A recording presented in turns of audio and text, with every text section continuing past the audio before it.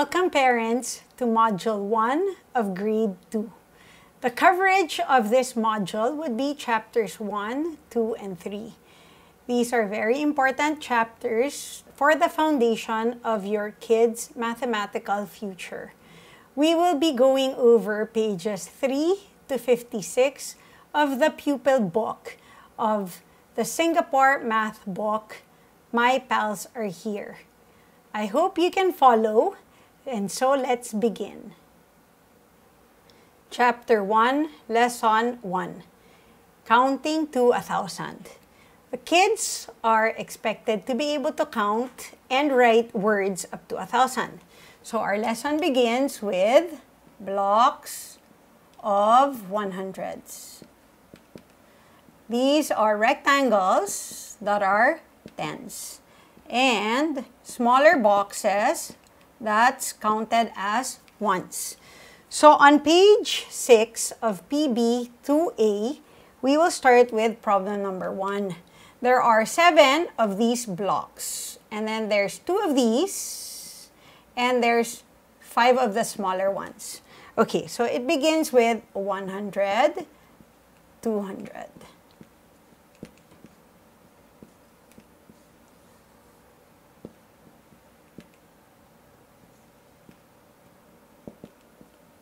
Okay, so we have 7 100s, which means 100, 200, 300, 400. Skip count, meaning 500, 600, 700.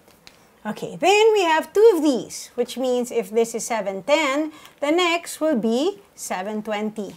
Then we have 5 of these, which means from 721, we skip to 722, 723, 724, and 725. So again, the kids need to be able to skip count in hundreds, in tens, and in ones.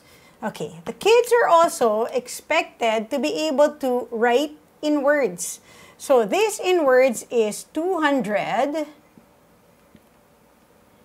and 56. Okay, so we as adults may not be used to using the word and in between these, but in the book, they're expected to write the end. Therefore, we need to teach them to write the end as well. We need to have the dash as well in between 20, 30, 40, 50, 60, 70, 80, and 90. Okay, so which means for this one, this is 400 and 71. So there's the dash, which is required of them. Okay, so as you can see in number 3, they are asked to convert the words to numbers. And if you'll notice, there's an end. Therefore, 809 is 809.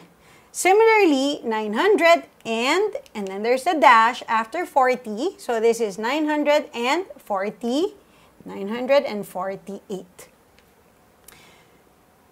As a reminder, we need to teach our kids to skip count.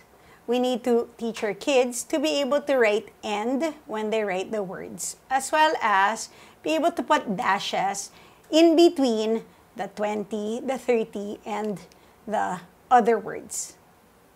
That concludes our lesson for Chapter 1, Lesson 1. I'll see you in our next lesson.